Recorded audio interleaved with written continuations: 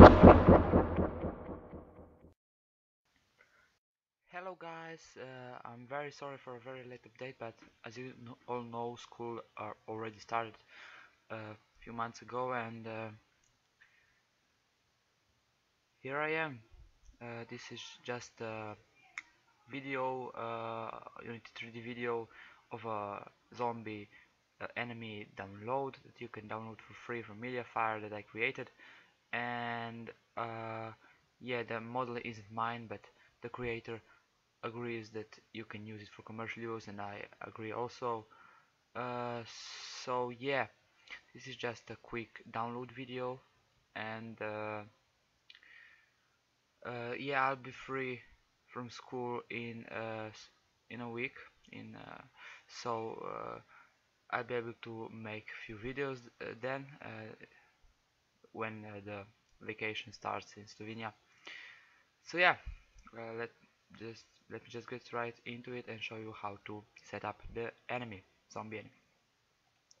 So the zombie enemy is the same enemy I've been using in FPS tutorials. The model is the same, the script is a bit different, but same stuff. So when you'll create your project in Unity, this is probably what you'll get. We'll be creating a simple floor for our enemy, so go to game object, 3D object, and plane. Okay, here it is. Here's our plane, and now we wanna drag in your first-person controller. If you don't have your first-person controller, just go to under assets, import package, and characters.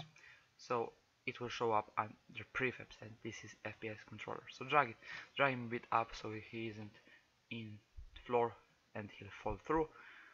And now you want to click on floor, and you want to go to window, navigation, and we'll set this floor under inspector to static, and on navigation we're going to bake and just bake it. We won't mess with the settings. As you can see, the blue parts are the walkable area, so here enemy will be able to walk, and to drag our enemy inside we'll have to you have to click the download link under the description on my video, and this is something that you'll get. It's zombie. It will be called zombie enemy. So double click on it, and it will open it up in Unity. And as you can see, it will ask you if you want to import it. So click import. Wait a few seconds, and here it is. Under assets, this is our zombie prefab folder. So this is what you'll get. Here are a few skins, materials for our zombie. Here's the animator tree. If you go under animator, this is, as you can see, it floats between walking and attacking. This is very simple, very simple animator tree. Here is our zombie slow model, and here is our zombie enemy. I don't know why it's this material here, but I probably just set it up here. Make it good. That's just a zombie ragdoll, so if you want to use it. And here are two scripts that we'll be using. So if you drag your zombie enemy inside, no zombie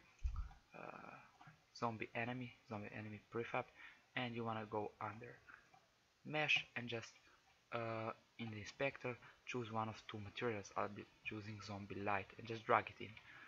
So here is what you will get, and it will look something like this.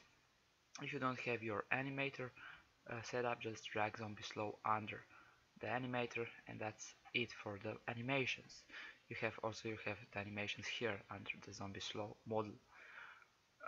Here is a capture collider, and here is another capture collider for zombie to detect whether player is inside and play the attack animation.